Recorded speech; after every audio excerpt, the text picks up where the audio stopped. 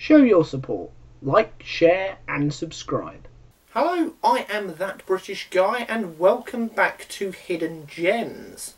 Yes, this series is still going, despite the fact that I lost the Mario Kart collaboration and PokePidge has decided to end That British Guy YouTube channel. As I have said previously, I am still making content for the rest of this month, so stay tuned. This channel isn't just going to completely evaporate overnight. Now in this series we have a look at some of the old classics that may have been forgotten about, and also some more modern games that maybe didn't get the spotlight on them like they should have done. In this video we are looking at International Superstar Soccer Deluxe for the Super Nintendo. So what exactly is it?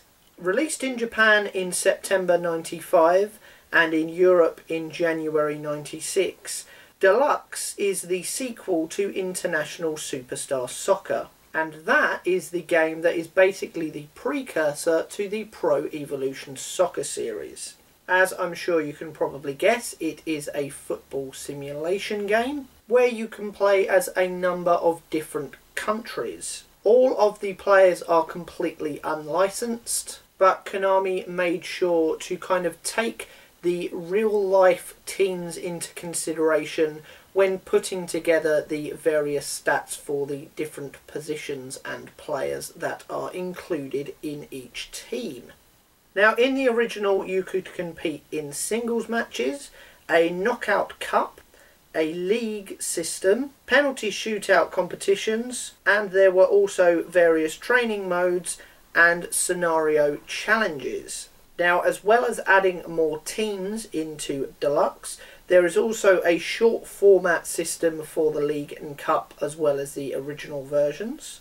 The training has been expanded and there are more scenarios included in the challenge system. Outside of these adjustments, the other main difference is the fact that now you are able to change your team's formation and setup system. In the original, each different team came with a fixed formation, and these did vary slightly, but if you wanted to play as a certain team but change your formation up, you were unable to do so. They have now made this possible. They have also added in other aspects, such as slightly adjusting the position of all your players and giving them specific roles within the team, as well as including a man-to-man marking system. Now these may sound pretty standard today, but at the time this wasn't done all that often. You may, if you were lucky, be able to slightly change your formation about a bit. But International Superstar Soccer Deluxe gave you quite a bit of customization over your team. They also made the squad size significantly bigger. In the original game you obviously had your 11 outfield players and 4 substitutes. In Deluxe they have expanded this to 9 substitutes, and they have also made one of the substitutes a goalkeeper, something that we didn't have in the original game.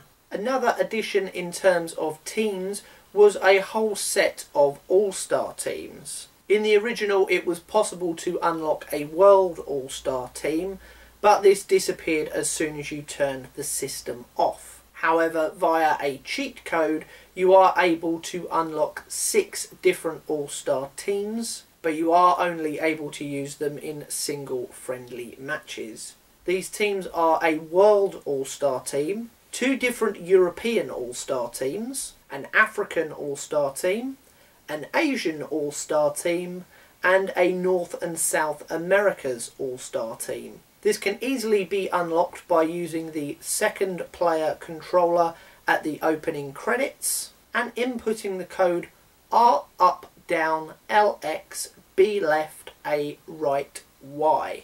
If entered correctly you will hear a dog bark sound. Why a dog bark, you ask?